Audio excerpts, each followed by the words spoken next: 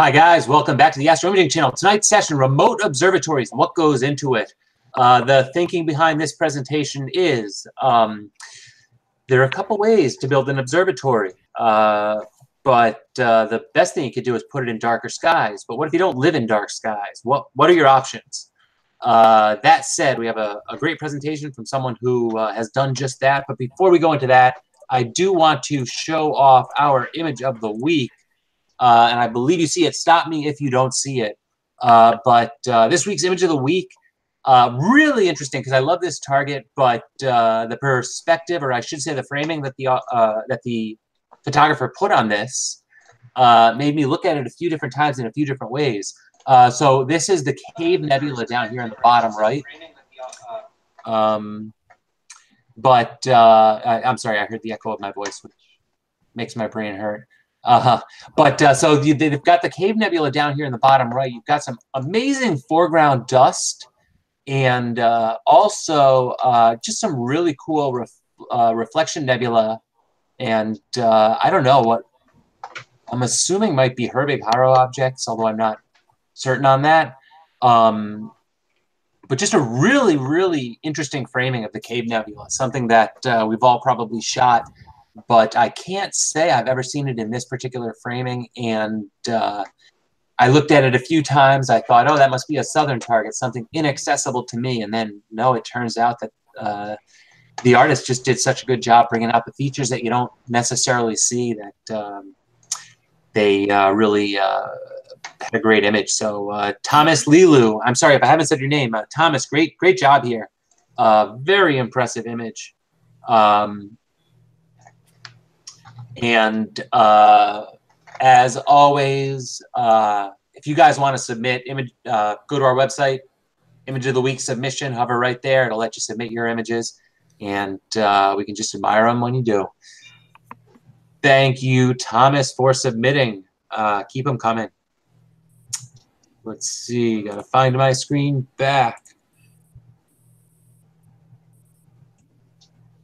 Okay, so we have Terry Robeson in the room.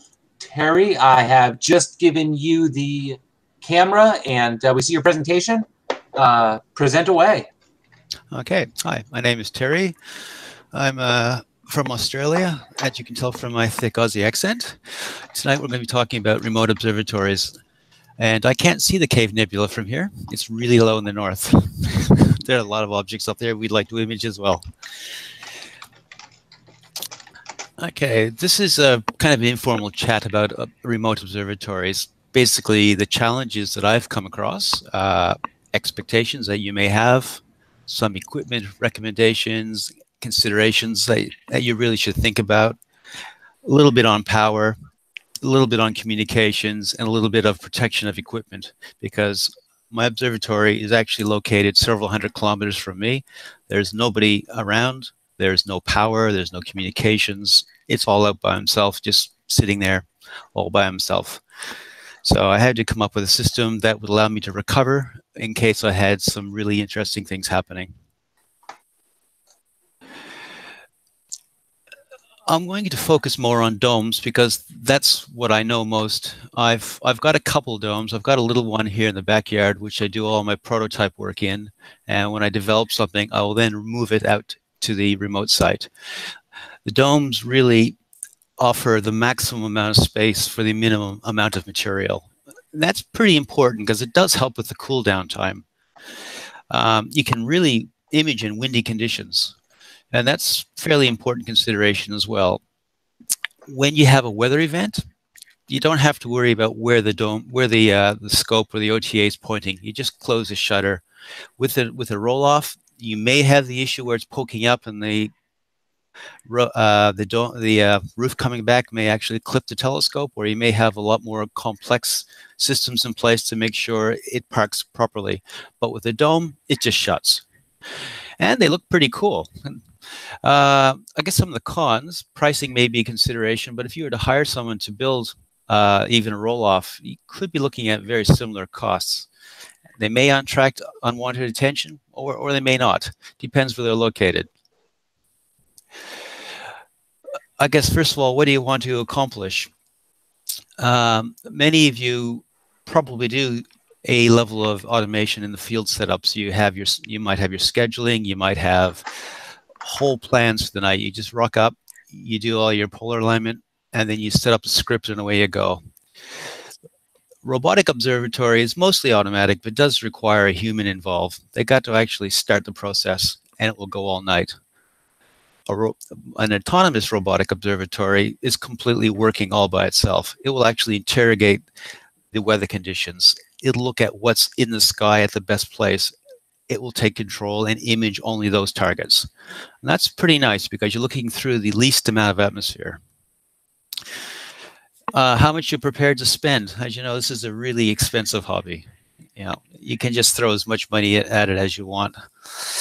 But as Adam was alluding to earlier, location, getting these things out into a dark site is really nice. The things that you can pick up compared to the city is phenomenal. Little dust lanes, very subtle features come out. Another consideration is actually power. An observatory just sitting by itself, just ticking over, actually uses a surprising amount of power. I can use up to 4 kilowatts of power in a day. And my power requirements are not that high. I'm only using at most under 200 watts. But in the run of 24 hours, it can be several kilowatts. Do you have access to on-site communications? As you gather data, depending on the type of imaging, you may have massive bandwidth requirements. That's something you have to get. And you need reliable communications as well. And if you can, if something goes wrong, can I call somebody? And unexpected visitors. I was thinking more along the lines of big, scary, fuzzy spiders and stuff like that, because I was at the dome yesterday and I had to clear out a few of those guys. They do look pretty funky.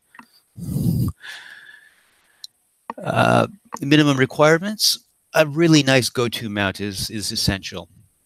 There are many, many good mounts out there. And if you can control them and, more importantly, recover in the event of a disaster, that's very, very important. A dedicated computer. My recommendation here is I do servers for a living.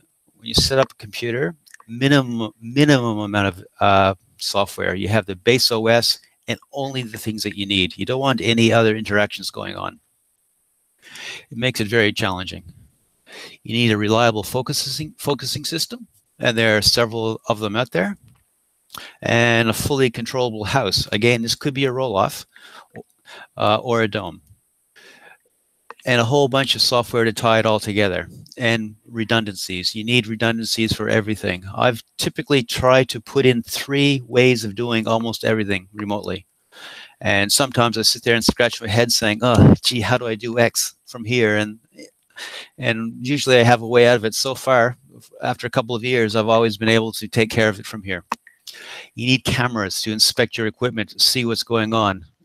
And you need a microphone, because you can get really, really interesting sounds. And if you're just only looking at it through a camera, you don't know what's going on. You might have a grinding sound. You may be turning your fans on. Nothing's happening. In fact, a few months ago, my camera was not cooling. It would go down to its target temperature and increasingly go up and up and up, and to the point where it was at about 15 degrees above.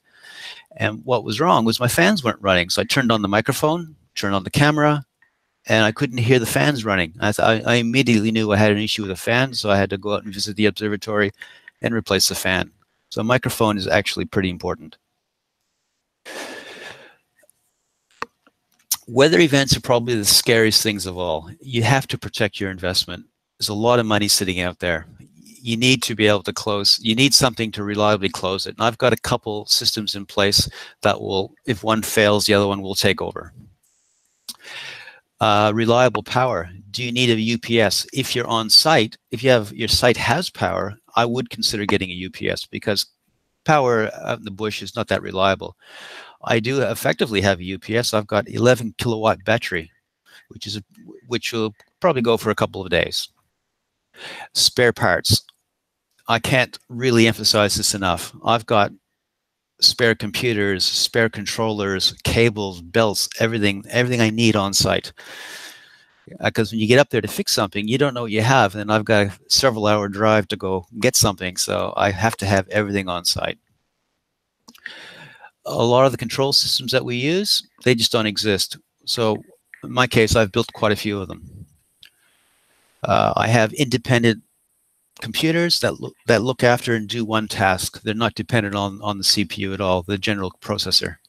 They will actually spin stuff up, take it down, all on schedules if the computer doesn't do that. So if the computer faults, this secondary system will continue going through and shut down equipment at the end of an observing run.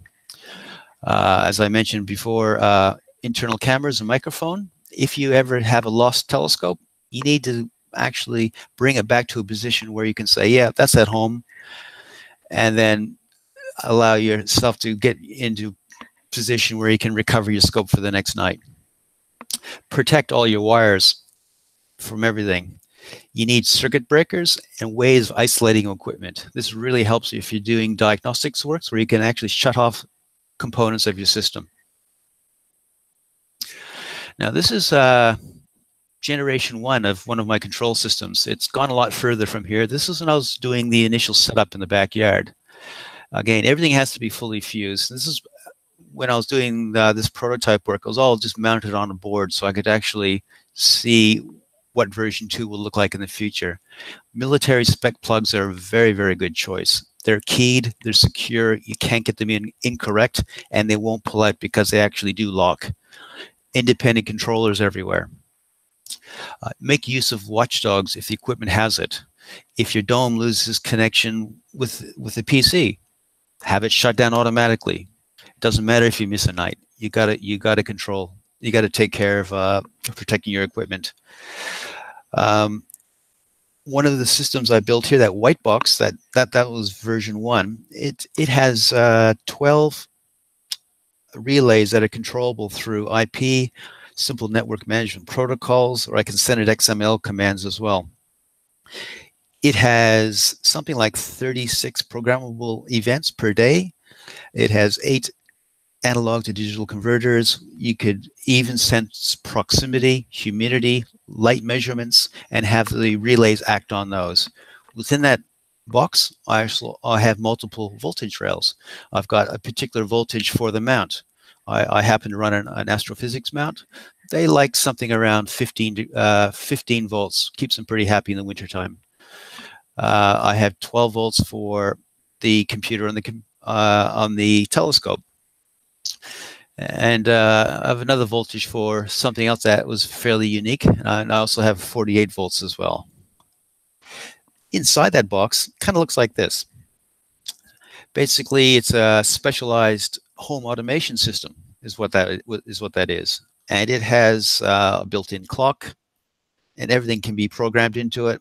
There on the bottom right, you'll see analog to digital converters, and along the top you'll see all the relays, and they're good for something like 250 volts at 10 amps, so they will handle a lot.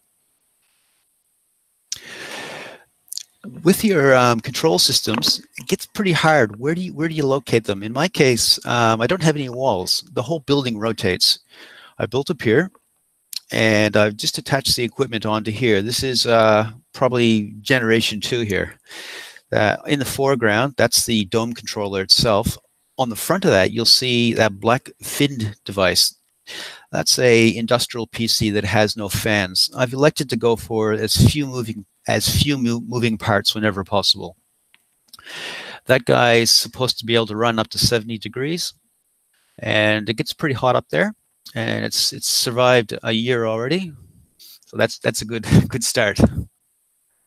This is the dome assembled in the backyard. In fact, you'll see it's sitting on a deck, and you see the dome on top. There's a bit of the house in the background there.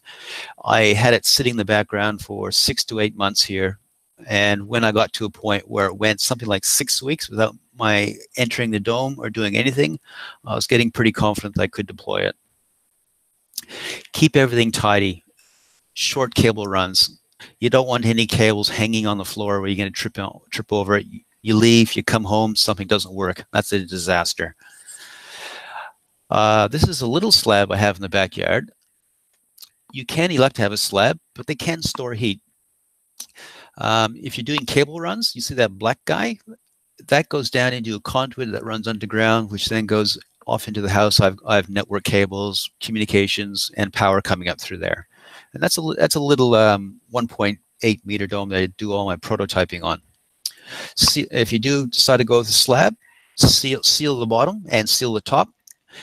That'll slow the ingress of moisture and possible dew and the fine dust that continually will come out of a slab. You want to keep that down. Make your slab very, very flat. If you don't, you're going to have issues with your domes and rotation. If you can, separate the pier from the slab itself. In this case, I don't. It's a very small dome. There's no room for a person there, really. It's only a 1.8 meter, 6-foot dome. It's like being in a telephone booth with an angry robot when it starts moving. There's no place to escape. So most cases, I'm not in that one. You can build this is the one out in the bush. You can build an elevated deck. All vibrations are kept away from the pier. They're on the outside legs and they go in. So most back close, but 1.5 meters would be the closest vibration. And to date, I haven't seen anything. Under that pier there, there's about a ton of concrete. So there's nothing moving. There's less thermal mass with the decks as well. It's actually shading the ground below it during the daytime, which gets really, really hot.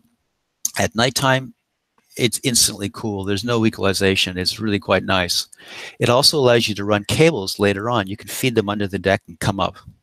May add a bit of complexity, but it's actually quite a good solution. Off on the right, you can see that black area there. That's actually screen. That actually slows down airflow when you get air coming up under the deck, like a laminar airflow, because it's a mesh. It'll also slow down insects coming in as well. The deck can be prefabricated off-site. In fact, I've actually assembled it completely at home, had it running for about 8 months, disassembled the whole thing and brought it out to the bush. So everything was all pre-drilled. Termites in this part of the world are pretty destructive. Composites are a really good choice. They can't eat it, and it stands up really, really well to the weather. But most importantly, it's shielding. It's actually shadowing the ground, and it doesn't heat up. Wind is also an issue. Because I'm off the grid, I've got quite a few solar cells here. That's actually quite a large sail area. If you add up the square meterage on that, it's significant. You couldn't hold it down in a strong wind. So everything here is built with steel. I made the whole assembly off-site, drilled everything all off-site, and it was all built. And you just literally drop the solar cells on and all the holes lined up. I got quite fortunate, and it was quite nice. You can probably all the cables run underground as well. I'm running 3.7 kilowatts of panels. Batteries. How much do you need? Well, one thing about batteries is when you read the side of the box, it isn't the full story. You have to consider how much can I discharge in one night and not kill the battery. Some batteries will only discharge 10%, then they start causing damage. Others will go 50%, and some may even go to 100%, depending on the technology. So it's the amount that they can be discharged, which dictates how much you have. In my case, I've got 11 kilowatts of batteries. I can reliably go down to, I can use 70% of the batteries per day, and it apparently is okay. They can actually go down to complete discharge several hundred times. This is a fairly new technology that I'm using. It's a lead carbon battery. But when looking at batteries, it's a huge world. There's a lot to choose from. I also went with the lead carbon because I'll speak about that later on. The reasons why I went for this sort of battery. This is my little battery hut. So it's important to insulate it because it gets very, very hot. Batteries don't like heat. So try to do that. Insulate your hut. In my case, the solar, that little white box here there are 7 breakers, and I've got the solar cells are hooked in series. So there's each out of each string of cells, I get about 115 volts. I can cut off each of these individually for diagnostic work, and I can read voltages. So I could just run on one string of cells, or I can turn them all on. So the power comes in through this side here. It then goes in through the inverters, which the charger, which is a multi-point tracking system. This is a high DC voltage bus. This can discharge, I don't know, a crazy amount of power. So it got to have some pretty substantial cables. This big Frankenstein switch here has big 80 amp fuses in here. This then flows through to the DC component, which is 48 volts for my dome. And then here is my mains power, which is 240 volts AC, which is used for the motors in the dome itself. And I have a workbench, which is generally a lot cleaner than this. Just checking stuff up. I was out visiting the dome yesterday. It also gives you a place to repair stuff, and there's fuses up here. I have a lot of stuff. Communications are up in here. I'll show you more about that later. Different battery technologies. Lead acid. You can use lead acid. It's very reliable, well tested, and a lot is known about them. They do require some topping up of water. AGM is another technology. They're maintenance free. They can last up to about 15 years. They can reliably use about 30% of the capacity per night, not cause damage. Lithium batteries, deep discharges are possible, but they often require active cooling, fans. And that's something I wanted to stay away from. I'm not there to listen to the fans. It's something that could die. And the lead carbon battery, maintenance free, deep discharge, chemistry apparently is 20 years, and no active cooling required. Weight is not an issue because I'm not picking up the batteries. Types of chargers. There's a pulse width modulation, which is probably more the old school stuff, but they're only about 70% efficient. But a lot is known about them. They only charge a much smaller part of the day as well, because they need full power of their, the solar cell output is closely matched to the battery. So you have to have quite a lot of sun on the panels. I'm using a MPPT system, which is a multi-point tracking point. It's a little bit more efficient. It can be up as high as 95%.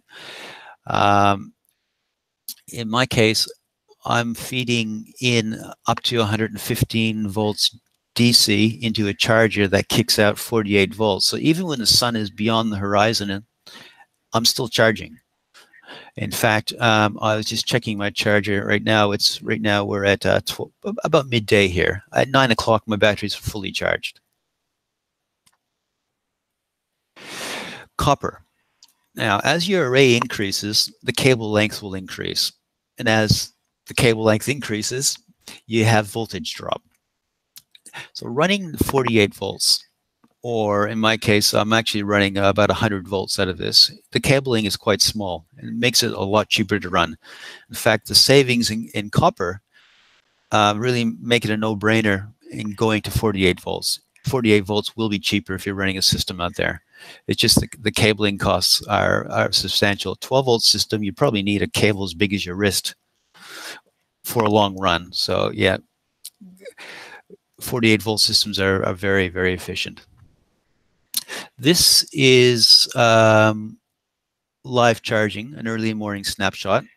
So you can see that with the multi-point tracking, we've actually got 12 amps coming out of the array, but it's actually shoving 21 amps into the batteries. Because we have, in this case, this is very early morning, we only have 91 volts coming out of the array. We're still able to put a honking big charge into the batteries, which is really good. If this was the other type of the pulse width modulation, this wouldn't be happening. And I'm in the absorption phase right now, and eventually that would tick over to floating. These are counters of power that's come. So there's what 1,254 kilowatts have come out of there. So that's a bit. I'm able to look at history as well. This is all in the charger. I can see these at home on my screen at any time I want. I have a history. You can see there's a minimum battery temperature. So we're down to 3 degrees here. And this is in an insulated hut as well. Whoops, sorry about that. And you can see this is the most important bit here, floating. Every day we hit float, which means the batteries are fully charged. And you can see their voltage here, that the voltage, minimum voltage is about 49 volts. So they're still in pretty good condition for a 48-volt bank. Communications. Where I'm at, there's nothing around me, so I have to I had to come up with a way of getting stuff. We initially tried 3G, but there was just not enough bandwidth, and the signal is pretty poor. What I'm using here is a 4G cellular network, and this little guy in the middle is an industrial modem. This is my communications mast. I got some Yagi antennas pointing to a target quite far away. And I'm getting download speeds and upload speeds of about 60 megabits per second, which is actually better than my home. It aggregates multiple antennas, so I get that combined bandwidth. On top of here, you'll see a little wind meter. Beside him, there's a daytime sky camera. The little clear guy here is another rain sensor. This is a AAG cloud watcher here. Now this little modem, very, very low power requirements. It has a built-in firewall, and it can control relays. I can also send it SMS messages. I can get my mobile phone and just say reboot, and the whole system will reboot, auto-initialize, and rehome. I can go AC off. I can turn off all the AC power. It will kill my switches. It'll kill the power to the dome. All things running on the AC circuitry will all die, and I'd send another message AC on. It'll all turn it back on. I could do the same with DC as well. I also have Raspberry Pis in there as well for an SSH and OpenVPN access. So I've got VPN access into the modem. I've got VPN access into a Raspberry Pi. I got secure shell to a PC. I got secure shell to a Raspberry Pi. I can get onto the modem. Even allows shell access, where I can get into there as well. So lots of redundancies. This allows direct access to the IP controllers. Terry, yeah. Previous slide, Nicole is asking whether it's a metal shed that I believe is your battery shed. Yes, it is. It is? Okay. Yes. Yep. And in behind there, it's insulated as well. There's going to be one change that we'll make this year with the battery shed. I'm going to make a frame around the battery shed that has shade cloth, just to take a bit more, just to try and cool it a bit, because it gets pretty hot here. Mm-hmm.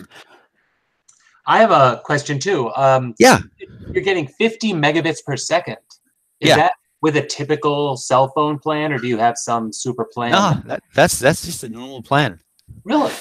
Yeah. So it's a MIMO antenna, which is it aggregates signals. So I can actually receive two streams of data down those antennas. Huh. Yeah. Yeah, and it's an industrial antenna, and I'm sure you can do that up there as well, because that technology has been around for a while. Yeah, I think what they do here though is I think they limit the amount of bandwidth you can get per account, or they kind of cut back on it to limit basically everyone overusing the bandwidth and everything getting slowed down. But what they do here is how much you use here is when they cut you off. So I'm using about 10 gigabytes. Sorry, 10 megabytes. Is it 10 per month? Probably 10 gig per month. Yeah, and that's all the data that comes down, and me getting on there. And everything I've done is low bandwidth. So I use shell access. I will come in through a web page and control it.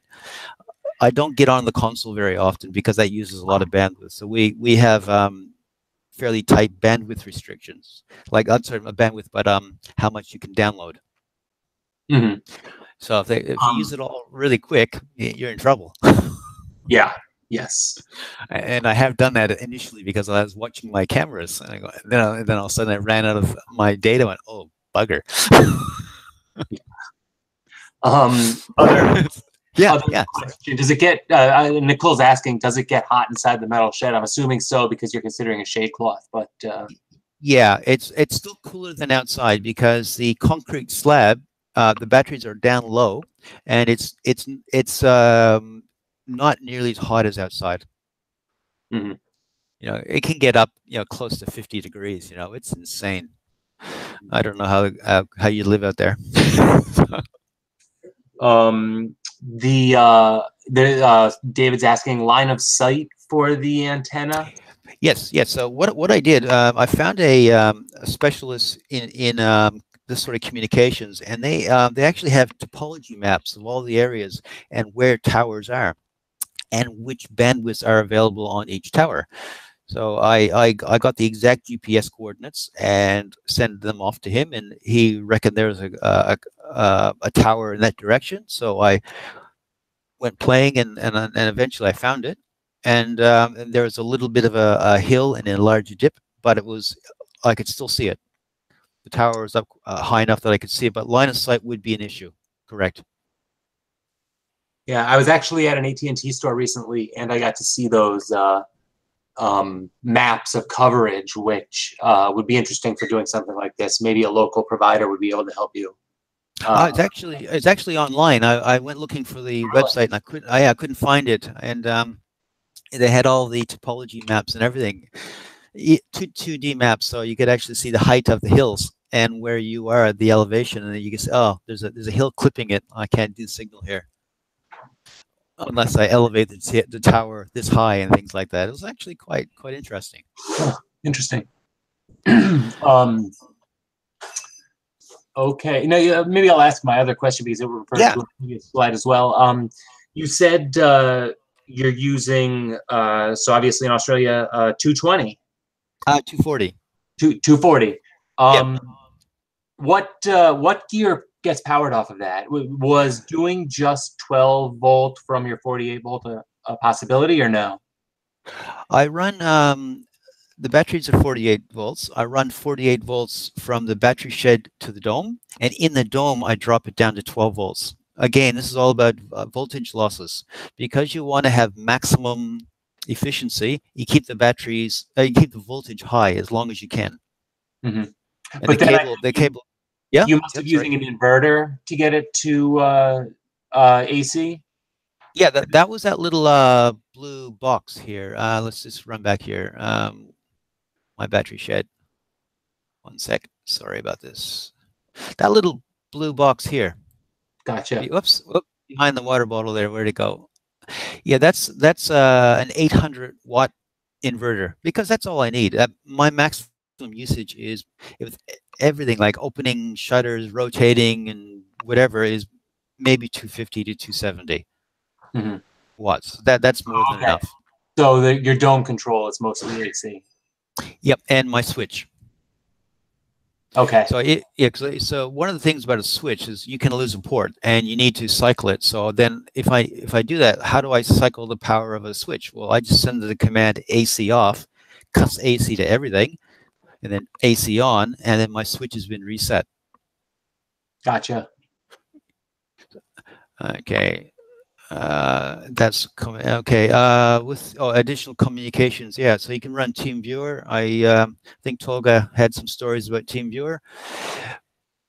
You can have other things. You can run VNC through a broker as well, Toga. So with the Raspberry Pis, they actually come with a license for running a VNC server that goes through a broker service. So it's not a direct. So it is an encrypted connection.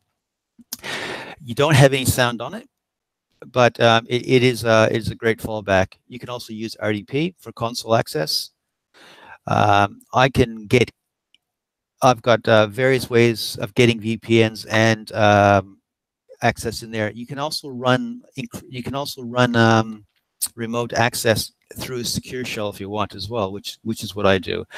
I've tied everything down to my home here. I have a static IP address, remote static IP address here, and I've got tunnels, and they will only answer to communications to here. I do networking for a living, so that's pretty easy stuff, really. Safety considerations. Wind. That was the little guy on the mast that you saw. and the rain sensors. There are multiple rain sensors there. We talked about equipment hangs. If you can't recover something, in my case, I'll just send a reboot message to my equipment. I can also reboot the modem remotely as well through SMS messages. Watchdogs, use them whenever possible. As I sort of alluded to that before, if I lose communication to the dome, it will shut. If the computer is not responding after a while, it will reset itself. Try to do that anywhere you can with standalone controllers or watchdogs. Redundancies are key here because there's no one else around. This little guy here is a little Raspberry Pi sitting out in the middle of the field. That is actually a VPN server, a secure shell server, and all sky camera. Just another system that I've stuck out there. Why not put that all in there? And I can actually get to that from the network. Speaking of cameras, I've got a daytime all sky camera, so I can check stuff there. Or if it's during a full moon and it overwhelms my night sky camera, the day sky camera allows me to see all the clouds. So I can just toggle between the two. This is a fairly recent one here. That's what our skies look over here. That's the planets. You can see it running across there, and that's the core of our galaxy straight overhead, which is really sweet. This is a light panel. Just checking to make sure it's all lined up, and this is a shot of the camera. Sorry, a shot of my telescope. I think from this morning. And the sun is up; it shines through. It's a fairly sensitive camera. Keep it neat. Try to keep the floor clear of cables. That's the last thing you want to do is trip over a cable. You could be walking, snag a cable, not realize it, get home and go, why can't I start my telescope? Simplify your wiring. If it looks right and neat, it generally is. Keep your wire short. Longer wires actually use more power. Secure consumer connections if possible. This is USB connectors. I don't really like USB connectors. It's a consumer device. They don't secure very well. If you have cameras that are rotating around, they may work themselves out. Spend a lot of time on your cable management. It could be the cause of all your funky guiding as well. You could have something dragging, swaying a bit, and it will make your telescope oscillate. And try to identify any connections that could get pulled apart. Because again, in my case, there's no one there to go back. I know a lot of people say, well, I run remote in the backyard, and what's so hard about that? Well, you can just walk out back there and jiggle something. I can't. It's far away. So I have to make sure everything is working. I guess the advantages of all this, you get your life back. You can actually sleep at night while your little robot goes to work.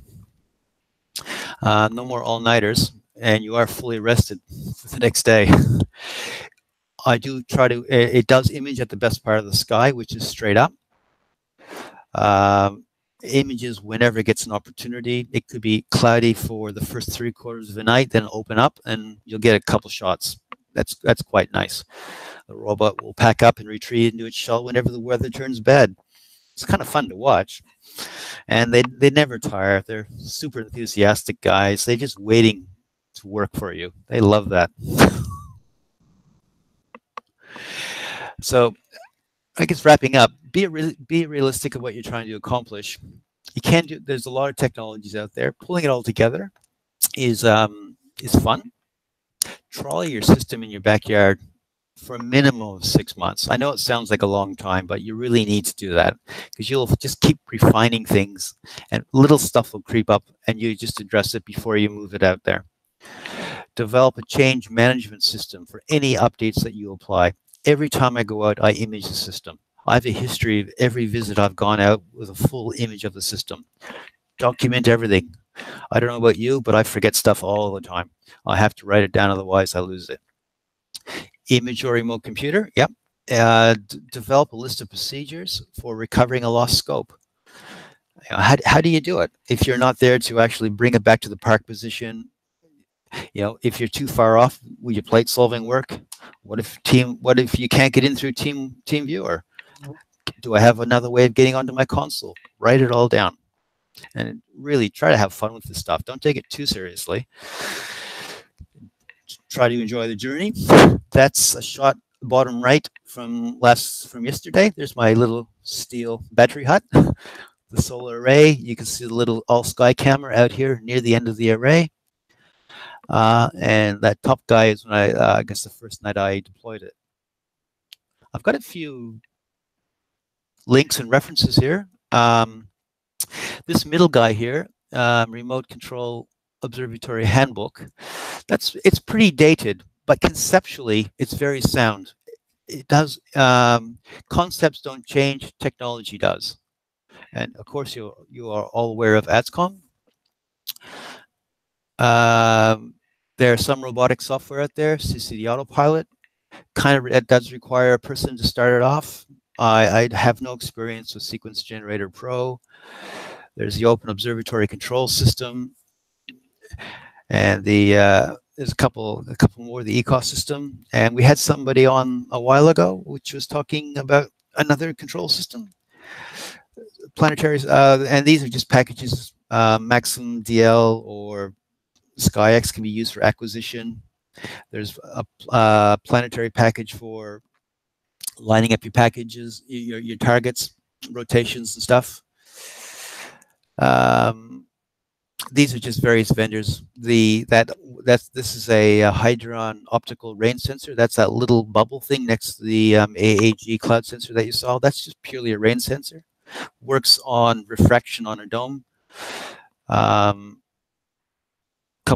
Couple telescope dome manufacturers. That's about it, really. If there's any other questions.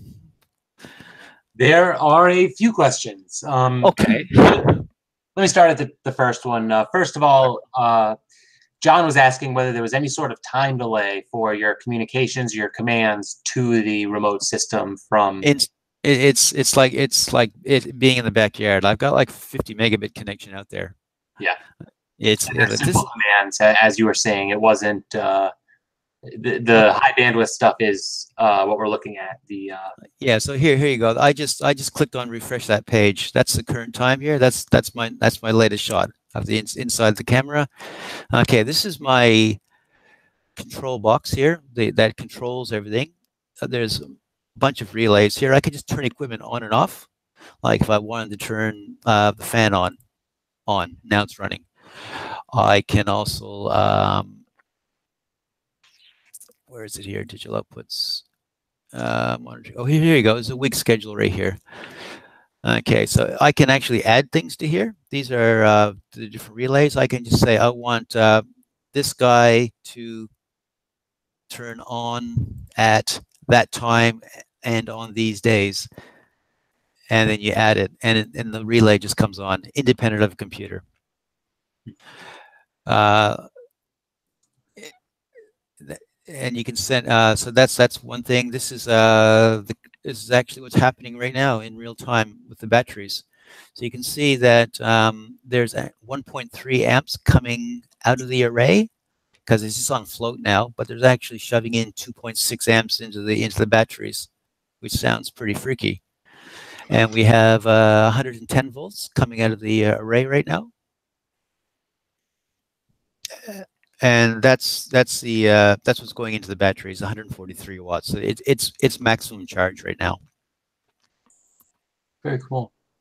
Another question from Steve Sagarian. Yeah. What is your SQM? Do you know your SQM of your dark site? Have got a clue. It's dark. I mean, I suspect if you don't have power and or you can't get power and you need a giant antenna for cell phone reception, I'm gonna guess it's pretty dark. I was out there on the weekend looking around. I can't see any halo of anything anywhere around me. There, nothing.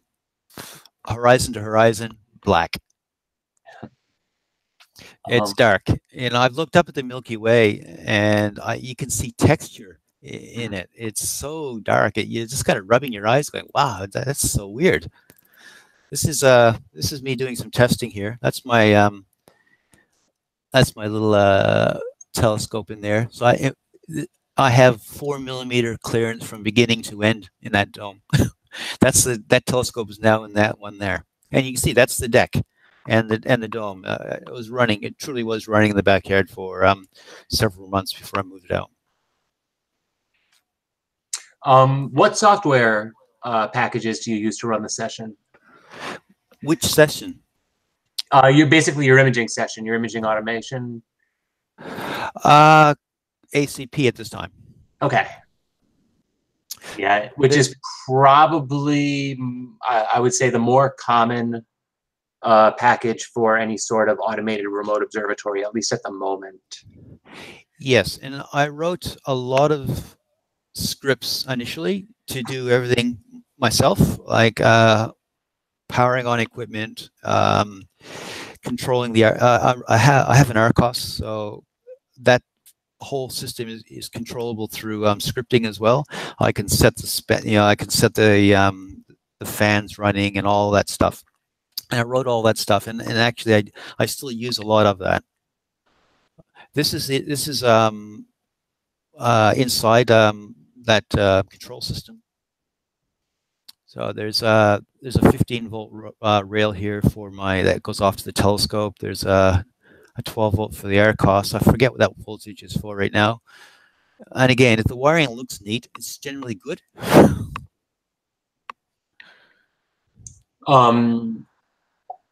Larry's asking if you have any images to show off. I just posted an image maybe 12 hours ago. On your Astrobin? Is that where it was? Yeah, I did. Yeah. I'll bring that up right now. Okay, there you go.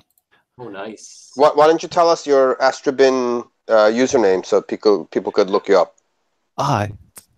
Where's that located now? Right there. It's Terry Robeson. Oh yeah. Yep. Okay. If I go back, Terry. Okay. There you go. Let's. You can find them right there. What brand is your dome? It's a scope dome. They come from Poland. So they're a shipbuilder, and they build domes as well. And all of the circuitry is all industrial switches. It's quite nice. It's a class above the technical innovations that I have here as well.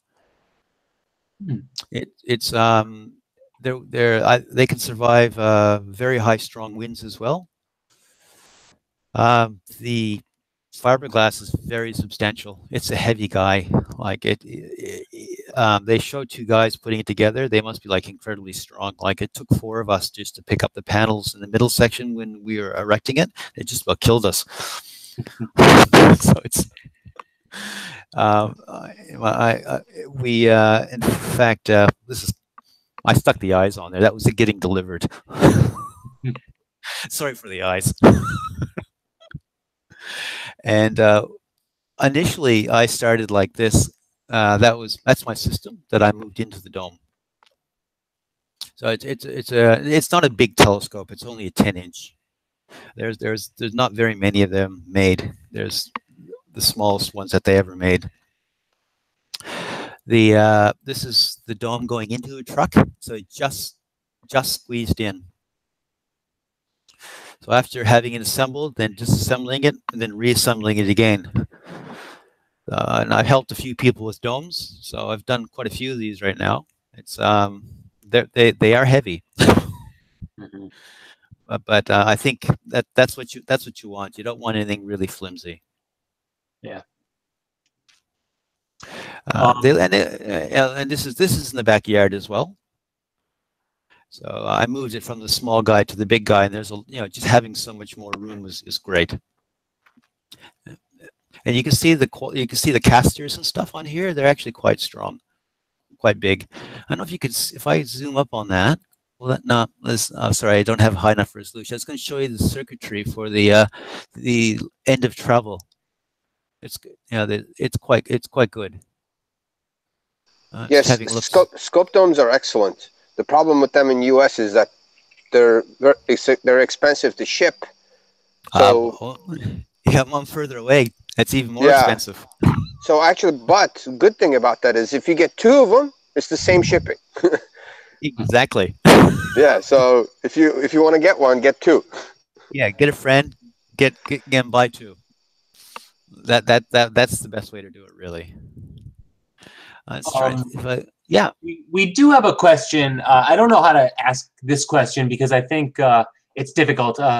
David's asking, how much money for this much fun? And while I don't want to put you on the spot and say, how much money have you spent? I think it's one of those cases where you're going to spend a lot of money.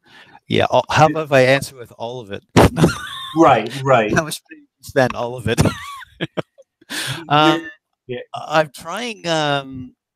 Most of the stuff I've purchased has been secondhand or third hand, with the exception of the dome and the mount. Those are the only two things I have ever purchased new. Everything else I've built myself, or I've purchased pre-loved stuff. So that helps a great deal. Yes, absolutely. I am a big proponent of buying any sort of gear previously owned because if you love it, then you save some money, and if you hate it, you can sell it and probably get what you paid for it. Quite true, because the depreciation has already happened. Yep. So something goes wrong. Do you have neighbors in that area? No. No. Now you do have a partner who you image with. I do. So you can share the burden of the terrible news, I guess. But we tend to go up there together because we help each other out because it's quite often you need a second set of hands to do something. You know, like if you're working on something or another brain. More importantly, it's great to have an imaging partner where you can bounce ideas from. You know, like if you sit there, I couldn't do this in isolation. You know, having another person who's going through the same thing, and you go, I have a problem with this. Oh, try this, and the inverse, and together, you just plow through stuff. You know, this hoarding of information, I could never understand that. It was just crazy stuff. So, working together and sharing, we have so much we've accomplished. It's a really, really good relationship that way. Yeah. First, what was the rain sensor website? Is that your? Okay. There's two of them. There's AAG. Where is he? I'm just trying to find it here. I think I have a. Oops, down the very bottom here.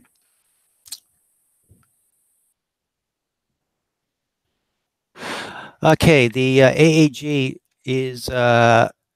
I think it's from Lunateco. Yeah. They're actually pretty good. The guy supports his product very well. I like that. That's quite good. And from what I understand, it's probably on par with the Boltwood, excluding maybe the mechanism that measures humidity. It does like the wind speed is probably better on the AAG. The Boltwood uses little tubes that measure the wind that way. The Hydron optical rain sensor, that uses the same technologies that you'd find in an automobile. A raindrop lands on the dome, it increases the length of travel of the beam. It knows it's raining. There's 4 thresholds that you can set: light, medium, heavy, and something else. What you want to do, being a secondary sensor, you want to have its threshold different than your other guy. So you rely on, say, the AAG to do the grunt work. And if that were to fail, you have the secondary one set at another threshold where it might be actually sprinkling a bit, but it's going to close because you don't want the two fighting. Yeah. So another thing with the running in the backyard, you got to set all your thresholds. So this equipment goes before this one, and this one's a secondary. This is a tertiary threshold. Very interesting. What is your travel time from your home to your remote? 3 hours. 3 hours. Yeah. So I really don't want to go up there if I don't have to. No. Also, Nicole's asking, what place in Australia is this located? And I'm going to tack onto that question. What caused you to choose this particular site? Did you use the overhead map and find the dark skies? Did you look in the newspaper for sites for sale? What went into your decision? Well, it's quite far away. Melbourne's quite a large city. It's about close to 4 million, so it's very, very bright. I used to do a lot of narrowband imaging, and it's now to the point where I can't even do that because they've installed LED lighting everywhere, and I just can't filter it out. And I thought it'd be far more of a crime having this expensive gear sitting here, never using it. Now I have gear out there that's imaging at every opportunity, and to me that makes sense economically.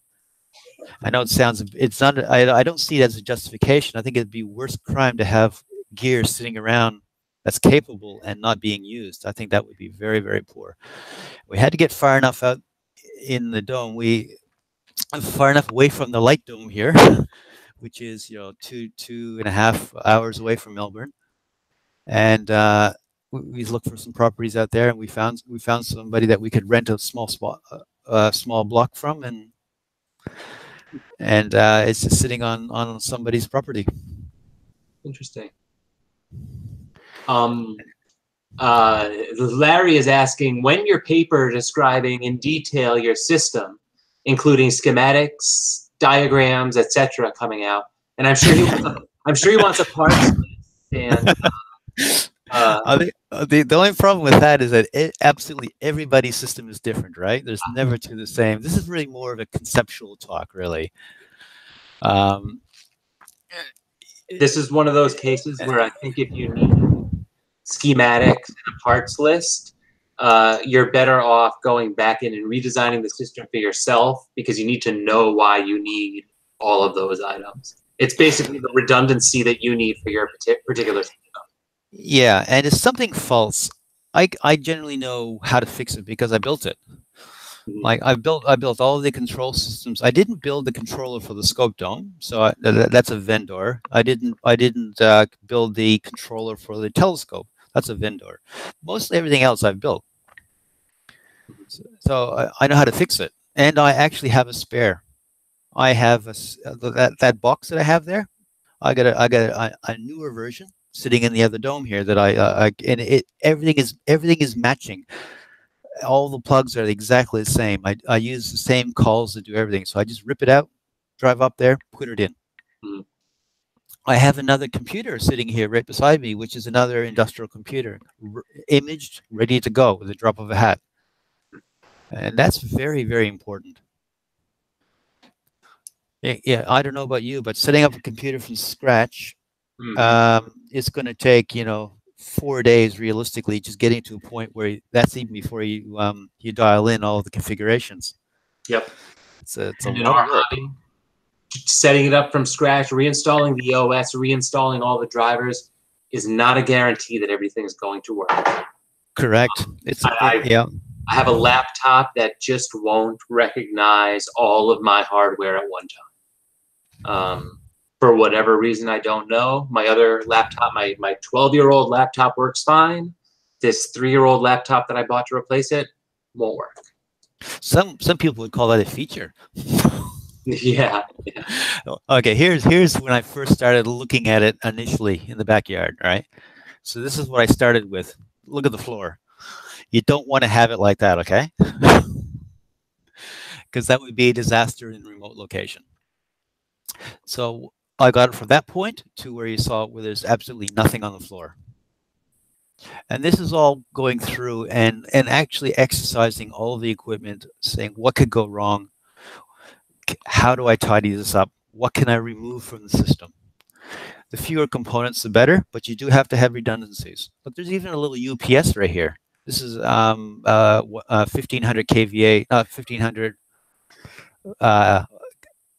UPS. But in the end, there's no need for a UPS because I'm actually running off an 11 kilowatt UPS. Right. So off that goes. Like it was just silly thinking. Like you thought, oh, I need one. Why do I need one? So yeah, that's redundant. We don't need that. Is your dome isn't air conditioned? Is that? No. Now, being off the ground, you have this airflow through these slits, and grid under there, that screen, it's like laminar airflow. Mm-hmm. And there's no gusting or anything. It's just this gentle rise of cool air. You can from under the deck where it's shaded all the time. And you walk in there, it's actually cooler than outside. Mm-hmm. And this thing equalizes very, very quickly because there's no insulation on the dome either. So it reflects a lot of the light, but as soon as the sun drops down, the temperature drops very quickly. Here's another thing you might want to consider as well. I didn't talk about. This is the back of my telescope. This looks really weird, but what that is, it's a heater strap, and I got a bunch of tinfoil wrapped around that as well. And this is running 24/7. It probably consumes about 40 watts max, maybe 30 watts, but it's always heating the mirror. That whole bum end of the telescope is heated, and those fans will pull anything off during the imaging session. But it's cheaper for me to heat the telescope than it would be to run a dehumidifier or any of that other stuff. Because again, you're always worried about power in this situation. Mm-hmm. That was a very, very economical way of keeping the optics dry and the optics clean. The rest of the telescope could be sweaty and has water, but I was really interested in the optical surfaces. And Larry is asking if DigiKey delivers to Australia. DigiKey? They're like an electronics, specialized electronics vendor. Yes, they do. Yes, you can. Well, I think I've ordered some stuff from them. Yeah, I ordered some industrial 486 controllers. Mm-hmm. It's like the normal comms, but it's the industrial version that has much more robust. I love serial connections because they're just so reliable. I'm not a USB guy because they're unreliable. Besides your heating module, do you do anything otherwise to keep the optics clean? Do you have a problem with dust out there? So what I do once a year is I go out there and clean the optics, and I'm afraid to take the sucker apart because there's no spare parts for our costs. So I have this long tube, and I put a bag over the secondary, point it down. I have some distilled water that's used in the medical industry, and I just hose the mirror down from the open end of the OTA shooting up. It just keeps going that for about 10 minutes. Then I have this long plastic tube with a jet fan on it, and that just strips the moisture right off the surface of the mirror without even touching it, and it's clean. Yeah, so that way I don't have to worry about disconnecting a connector and then connect it, and it sort of perishes because it's like 12 years old, right? Yeah, that would be a disaster. and the cheapest part, like solar cells are actually very cheap. That was probably one of the cheaper components. They're not that bad. You see, they're quite large. That's 1.6 meters by a meter wide, right? So yeah, I have 15 of those. That's quite a surface area. Mm-hmm. But the batteries are expensive. The batteries are the killer. Yeah. And the tech is it's like religion, right? Because whatever you read sounds best. But I wanted something that required no moving parts. They have the same quality as the lead acid battery, and they can use the same technology as well. Mm-hmm. And you can abuse them, and they come back. Yeah, so it's like we're moving stuff out there initially. We just rented a truck. These are all the batteries sitting in the bottom. That's the control box there. So basically, power comes in from that side and exits that side.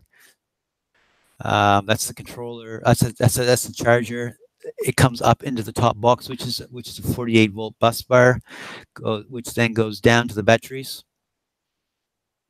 There's temperature probes on the batteries. This is the 240 AC here. These are breakers up here. DC breaker. There's an AC breaker. There's also another breaker going out to this guy here, to this when I'm inside the dome working, this is a mains power here. So I plug in my laptop here. I plug in chargeable drills, whatever I need when I'm working on site. Just plug it in there, and I got 240 volts. Very cool. So I see we've hit the close to an hour mark. If anyone out there has any questions they really want to get in, please type them into chat now. Same goes for people in the room. Keep going, Terry. I go too fast, did I? No. I heard you starting to talk. I didn't want to interrupt you. Oh, no. That's fine. I was trying to think if there's anything other than cables are probably something to really focus on. I know it sounds boring, but they're going to give you more grief than anything else. I also run water cooling on my system as well. I put a water cooler out there on the weekend. This is a picture when I used to go bush. I don't know if I could see it on here. Okay, here we go. This is what I used to take out all the time. So this is just a radiator and a PC water cooling guy. And on the end of the camera, you can't see it. There are these dry brake connectors. They have a little ball bearing in it. So you just connect it, disconnect it. So when I would rip all this stuff out, I would just take the system, disconnect it, and this would go for a year. I used to take this out the bush every new moon. So it'd take me 3 hours to rip it out of the dome, travel on site, and it would then take 3 hours to assemble it on site. And then we'd image for 2 days, and at the Astronomical Society dark site. Then I have another 3 hours to rip it down, another 3 hours to put it up. So it's like 12 hours of erecting and doing all the stuff just to go imaging for 2 days. And this is another reason why having a dome is really, really nice. In fact, this is what I used to do back in the day.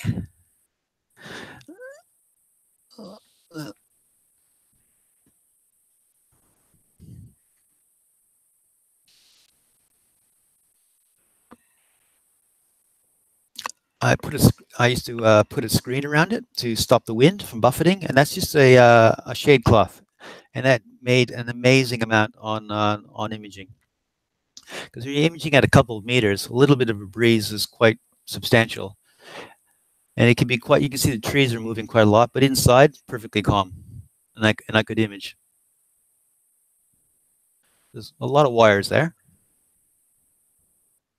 And that's my cabling is all very different from there. That's the stuff on my Flickr account. I've also got a lot more images on Flickr than I do on the other one. I don't know if I can find that for you. Hold on, back. Probably just type Terry Robinson and Flickr, and you might get these things. That's probably the easiest way. This goes back in to when I first started. Like this here is my first image I've ever done with my system. That was my first light image, and that was imaging through HA filters. So they were 10-second integrations on the guider. So you can do long exposures on a guider and get a reasonable shot. My guider, this is the S-Big where the guide chip is behind the filters, and this is through an HA filter. Interesting. Yeah, so I get that. Yeah. How low does your temperature go? Do you ever have concerns about the batteries getting too low of a temperature?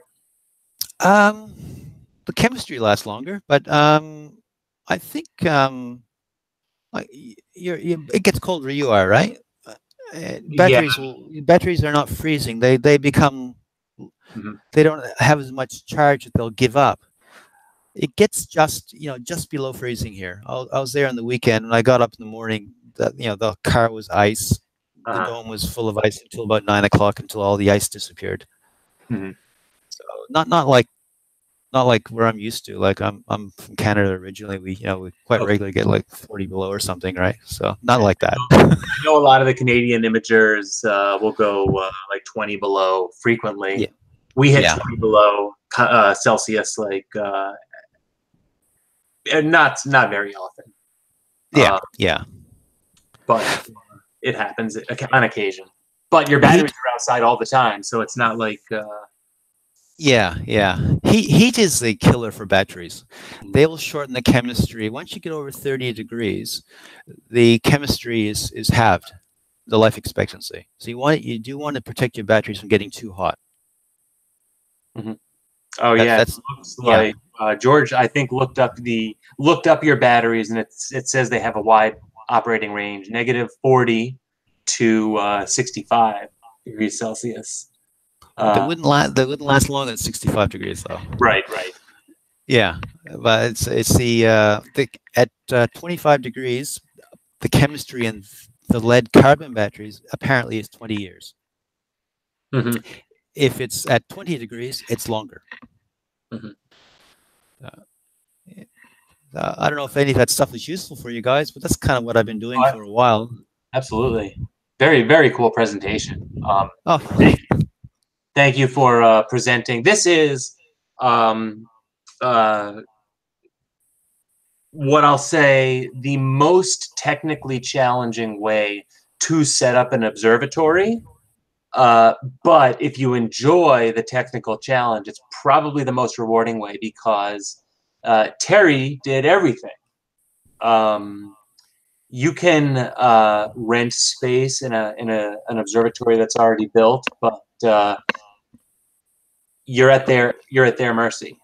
Terry had the opportunity to really set everything up and do it exactly the way he wants, and put it exactly where he wanted. But it's a feat. It's really an accomplishment. So thank you for sharing.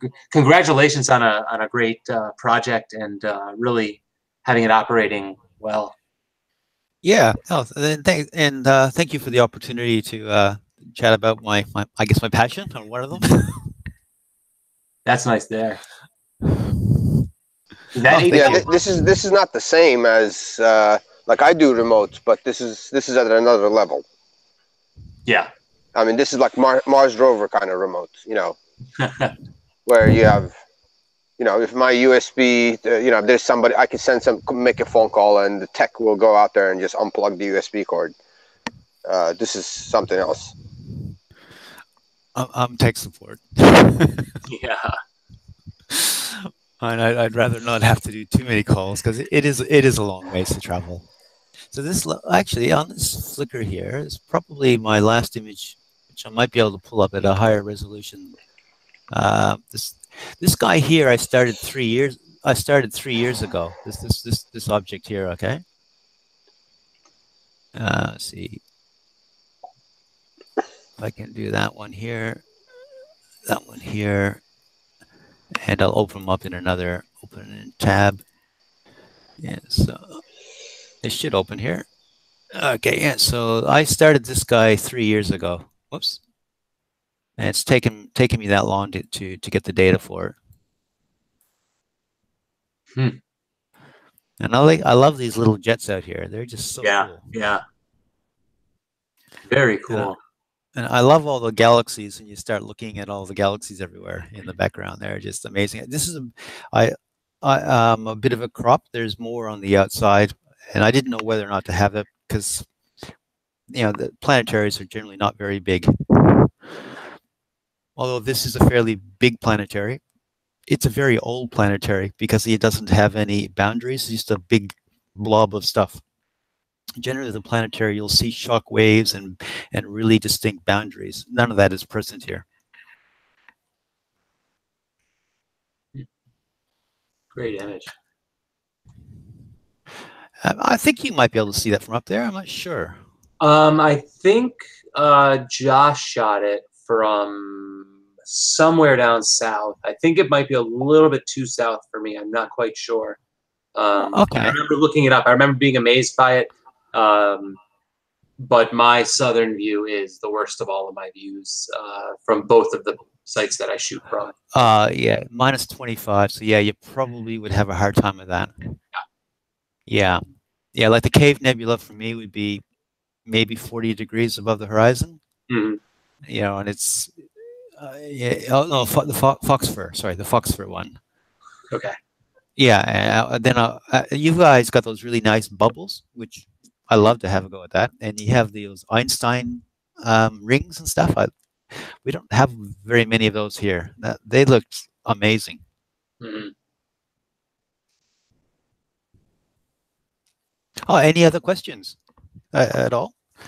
I haven't seen any other questions. You're getting a few thanks for a great presentation and a great observatory. Yeah, I think